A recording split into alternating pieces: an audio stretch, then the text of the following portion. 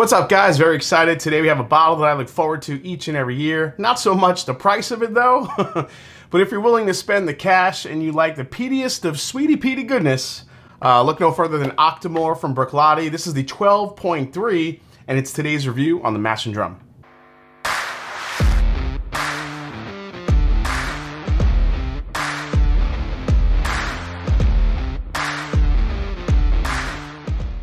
What's up, folks? I'm Jason C. from the Mash and Drum. Today we are reviewing the Octomore 12.3, which was distilled in 2015 from the 2014 harvest of 100% Islay-sourced concerto barley from Octomore Farm, grown by the godfather of soil himself, James Brown.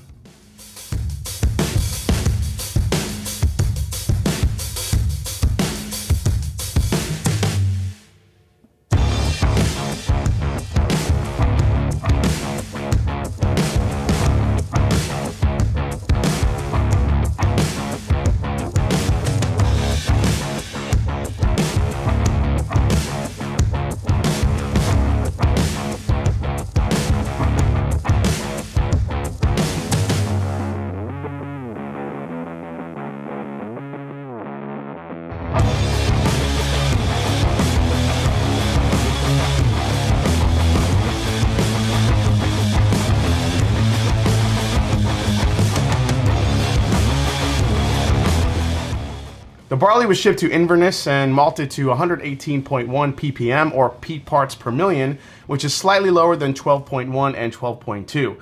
Now, it is cask strength, but Bruichladdich mixes in just a drop of spring water from Octomore's farm natural spring to release more flavors, but it still comes in at a nice and hefty 62.1% ABV. I'm going to pour this now, let it open up a little bit. Just a little bit on Bruichladdich. Bruichladdich, or the Laddich, as is located on Islay, and historically bucked the Islay trend by producing more mildly peated whiskeys as opposed to heavily peated, with character derived more from oak and barley varieties than peat. Now, in 2000, Gordon Wright, together with Mark Rainier and Simon Coughlin, were at the time hoping to buy and revitalize Bruichladdich, which closed in 1994. Now, by 2001, Bruichladdich gained a cult status for its rebellious approach to revitalizing the distillery behind the legendary Jim McEwan, who left Bowmore, and started producing numerous one-off releases using maturing whiskey inherited from the previous owners of Bruichladdich. These one-off releases basically financed the distillery until its 10-year-old official bottling was ready. It also began marketing heavily peated releases under the name of nearby closed distillery Port Charlotte, and by 2012, Bruichladdich was sold to multinational spirits conglomerate Remy Cointreau. Alright, so Octomore single malts were first distilled in 2002 and were developed to defy and challenge preconceptions of what constitutes a quality whiskey. Generally, not all the time, but generally, folks associate high age with better whiskey.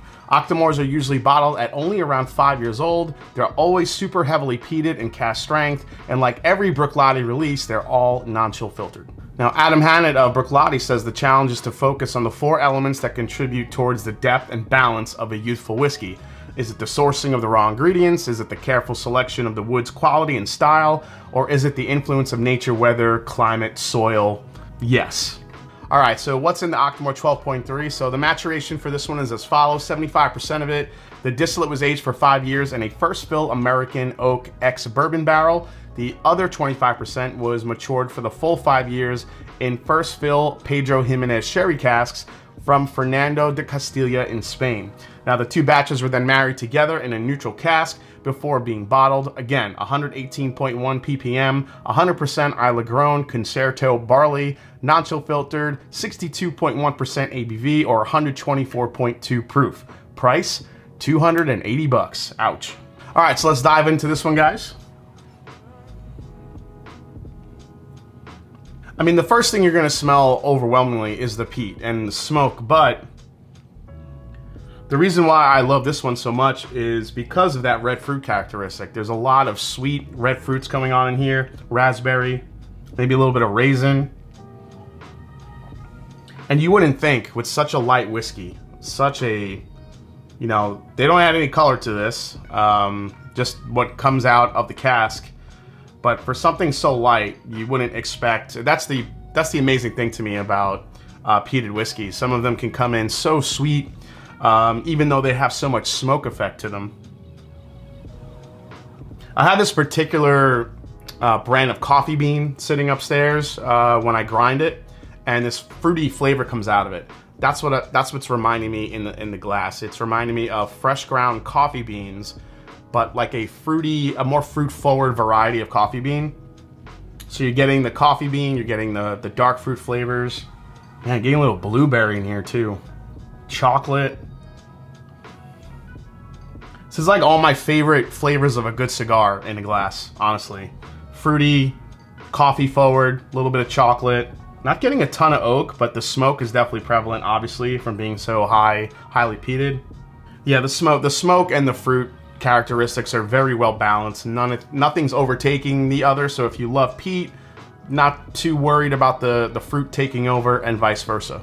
Cheers. Man, that hits you hard.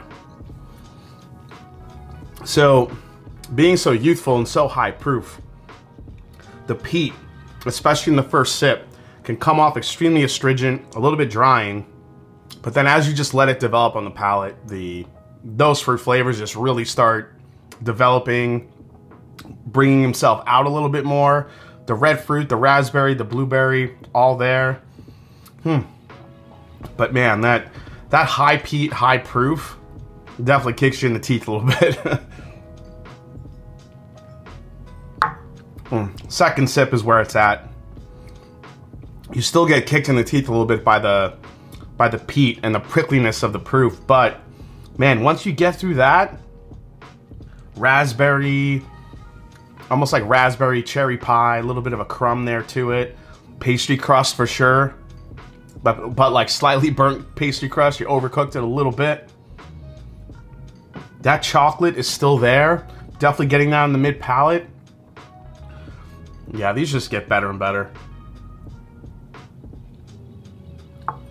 Yeah, it's almost like smoked chocolate. If you've ever had chocolate with a little bit of a hint of smoke in it, or if I mean, there's such a thing as barbecuing a chocolate bar. That's what it kind of like. If you barbecue like a Ghirardelli chocolate, you know, the Ghirardelli chocolate squares with the raspberry in the middle. If you could like put that on a barbecue or a smoker and just smoke it for a little bit, that's what I feel like I'm tasting here. One last sip here. Again, I want to emphasize that the PX sherry cask does not overtake the smoke. It doesn't get overly sweet.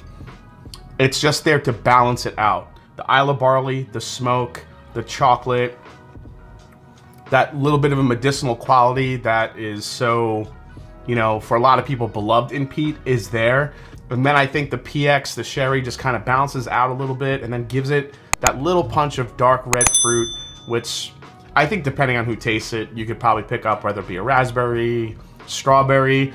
Let's add a little bit of water to it and see what happens. All right, so I'm just gonna drop in just a little bit of water here. And I just wanna see what that does to the whiskey, if it opens it, if it gets even more fruitier. Let's see. It did. The fruit actually got a little bit brighter. Instead of such a raspberry, I'm getting more of like a ripe strawberry type thing. Like strawberry shortcake, whipped cream, vanilla. Getting a little bit more of the bourbon influence now coming through. Light caramel. Really interesting. Oh wow, I actually might like it better with a little drop of water in it. The chocolate and the coffee bean is still there. But man, that little drop of water just brought out even more fruit flavors. And it took away some of the medicinal harshness of the peatiness of this. It's very balanced. This is a great whiskey. Now, as far as price goes, 280 bucks to spend on a 5-year-old whiskey is a lot to ask for anyone. This is really for any of you out there that truly appreciate high peat content, medicinal flavors. It's not as meaty or ashy, like cigarette ashy, as either an Ardbeg or Lafroig, but I feel like what you do get, if you're a big fan of high peat, high intensity, high proof, with a little hint of some fruit, some more of a sweeter peat, then I think you'll absolutely love this. Now the 12.1 and the 12.2 are in that 250 to 260 range. This one's a little bit more expensive, but if you're staring at all three and you really just kind of want to spend the money on one of them, I've tried the 12.1, the 12.2, both are good, but this is easily the hitter of the lineup. If you're into those flavors, you will not be disappointed in Octomore 12.3. All right, guys, well, hope you enjoyed this review for Octomore 12.3. Hope you enjoyed it. If you did, hit the subscribe button below. Please hit the like button. If you haven't yet, find me on Instagram, find me on Twitter. Let me know if you've had this one or if you've had all three of the Octomores this year. And as I always say, it's not about the whiskey, it's the people you share with. If I don't see you before the end of the year, Happy New Year, folks. See you soon, right here on The Mash and Drum.